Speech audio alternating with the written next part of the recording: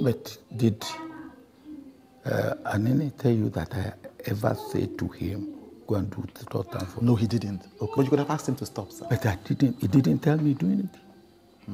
He did not.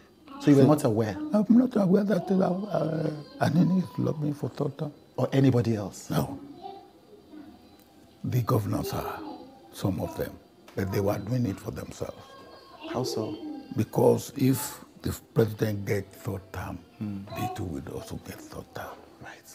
And there was nothing that would stop them, because they were not doing it for the president, they were doing it for themselves. So why don't people believe you when you say, when some people believe you, many people believe you when you say, you didn't want a third term? Why does it keep coming up, sir? Why does it keep coming up when they even know that the amount of money spent in for NEPA is not what Yaradua called it or what Buhari called it? You answer that question. Those are heavy allegations, sir. Those are heavy allegations, just like Chude said.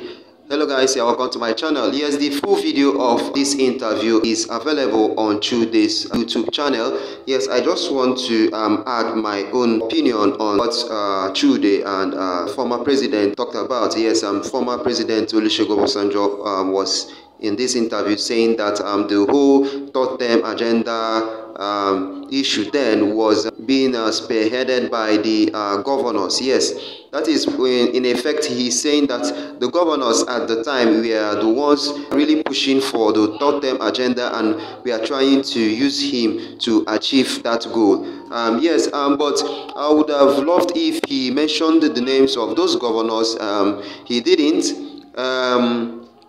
Then why didn't he, say all this before now? Yes, I don't know why he's making this revelation. I don't know, guys. You can tell me what you think about this video. Please share and please subscribe to my channel.